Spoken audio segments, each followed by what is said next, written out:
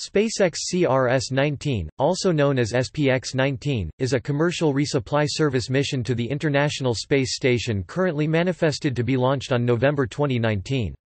The mission was contracted by NASA and is flown by SpaceX. Launch schedule history. On February 2016, it was announced that NASA had awarded a contract extension to SpaceX for 5 CRS additional missions, CRS-16 to CRS-20. In June 2016, a NASA Inspector General report had this mission manifested for December 2018. As of November 2018, this had been pushed back to November 2019. Primary payload. NASA has contracted for the CRS-19 mission from SpaceX and therefore determines the primary payload, date, time of launch, and orbital parameters for the Dragon space capsule.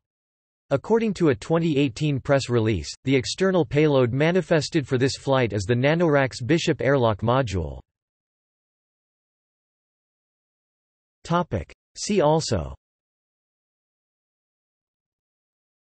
List of unmanned spaceflights to the International Space Station.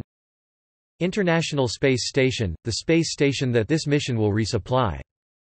Commercial resupply services, the NASA Commercial Resupply Program for the ISS under which this mission was contracted.